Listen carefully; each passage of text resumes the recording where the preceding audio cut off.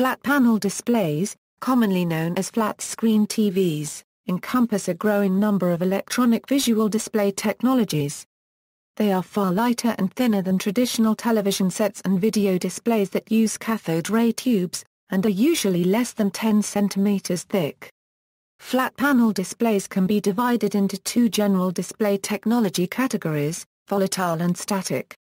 In many applications, specifically modern portable devices such as laptops, mobile phones, digital cameras, camcorders, point-and-shoot cameras, and pocket video cameras, any display disadvantages are made up for by portability advantages. Most of the modern flat panel displays use LCD technologies. Most LCD screens are backlit to make them easier to read in bright environments.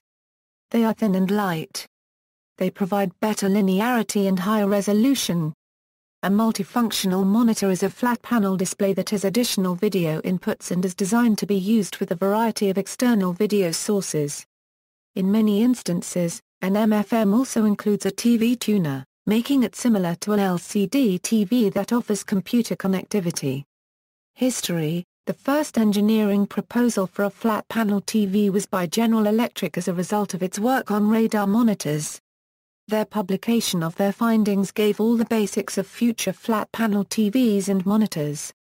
But GE did not continue with the R&D required and never built a working flat panel at that time. The first production flat panel display was the Akin tube, developed in the early 1950s and produced in limited numbers in 1958. This saw some use in military systems as a heads-up display, but conventional technologies overtook its development. Attempts to commercialize the system for home television use ran into continued problems and the system was never released commercially. The Philco predictor featured a relatively flat cathode ray tube setup and would be the first commercially released flat panel upon its launch in 1958. The predictor was a commercial failure. The plasma display panel was invented at the University of Illinois in 1964 at the University of Illinois. According to the history of plasma display panels, the first ever active matrix address display was made by T. Peter Brody's Thin Film Devices Department at Westinghouse Electric Corporation in 1968.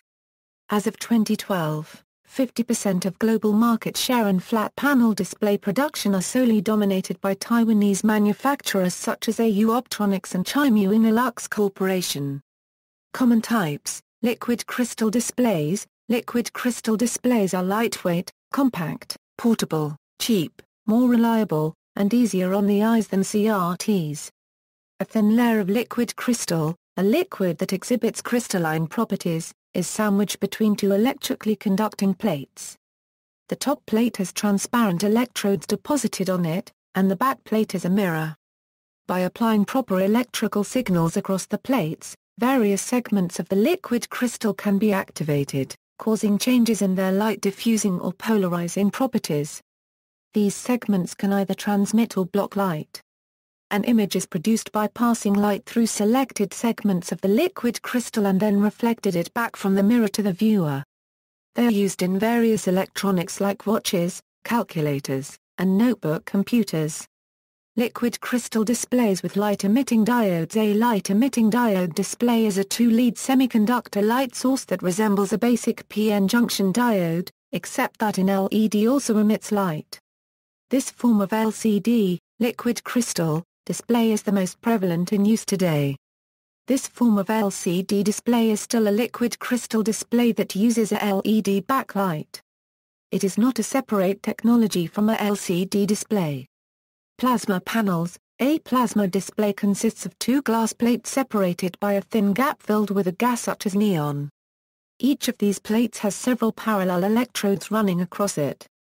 The electrodes on the two plates are at right angles to each other. A voltage applied between the two electrodes, one on each plate, causes a small segment of gas at the two electrodes to glow. The glow of gas segments is maintained by a lower voltage that is continuously applied to all electrodes. Electroluminescent panels. In an electroluminescent display, the image is created by applying electrical signals to the plates, which makes the phosphor glow. Organic light-emitting diode. An OLED is a light-emitting diode in which the emissive electroluminescent layer is a film of organic compound which emits light in response to an electric current. This layer of organic semiconductor is situated between two electrodes. Typically, at least one of these electrodes is transparent. OLEDs are used to create digital displays in devices such as television screens, computer monitors, portable systems such as mobile phones, handheld game consoles and PDAs. A major area of research is the development of white OLED devices for use in solid-state lighting applications. 1, 2, 3. Volatile. Volatile displays require that pixels be periodically refreshed to retain their state, even for a static image. This refresh typically occurs many times a second. If this is not done, the pixels will gradually lose their coherent state, and the image will fade from the screen.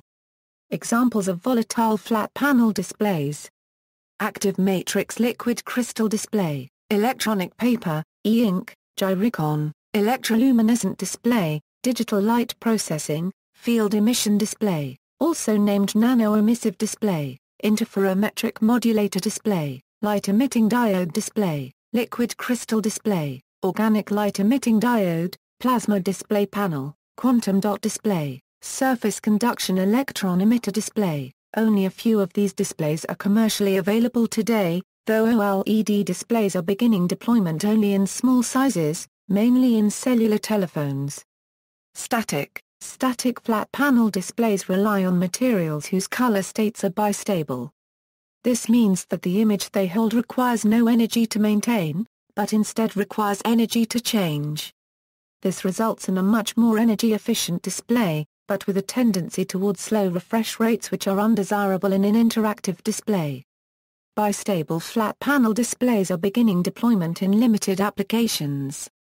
See also, computer monitor, electronic paper, flexible display, large screen television technology, LED backlit LCD television, display motion blur, mobile display, Sony Watchman, stereoscopy 3D displays requiring no special glasses, touch panel, transparent display. References. External links: TFT Central, Flat Panel Monitor Reviews, News and Articles, Finetech Japan, FDP Exhibition and Conference, feature, Strange Inventions You Never Knew About.